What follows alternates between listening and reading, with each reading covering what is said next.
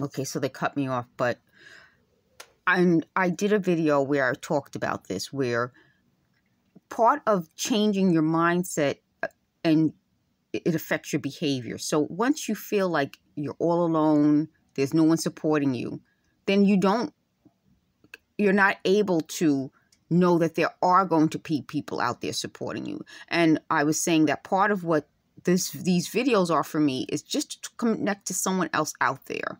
I have people, fortunately, in person, but if I can connect to someone with a video, it helps me. Putting the comments from other people, other victims, I hope will help those victims know that they are being supported. And I think that's part of what I hope this will end up doing. Letting people know that they're being supported. Sometimes I can't, sit down and just watch videos because they're constantly talking to me.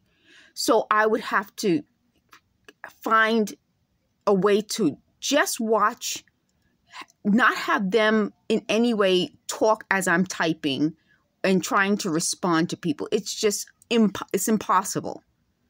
But if I can just put up a video and then put up a comment to connect to somebody, then we are connecting to one another and we are supporting each other. I think that's another thing, and they're kind of saying it as I'm saying it to you, that maybe the connection is to change what they did to disconnect us from humanity to the ultimate act of humanity. Maybe that's it. Maybe that is the solution.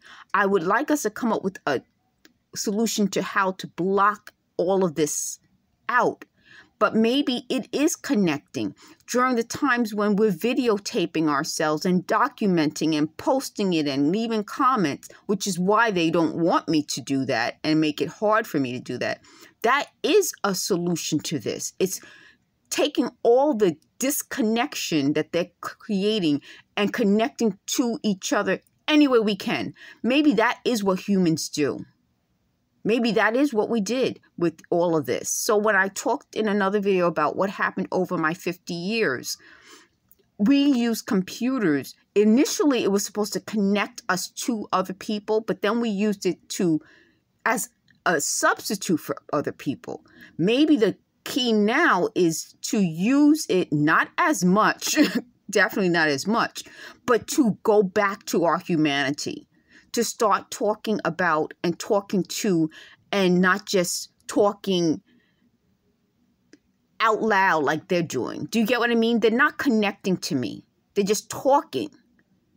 But maybe the idea of using this very technology that they use to get me to disconnect, to get to connect and find a solution for this, which is to tell people we're out there, other victims are out there, and we're supporting each other. And maybe that is the best idea there is. Thank you for watching.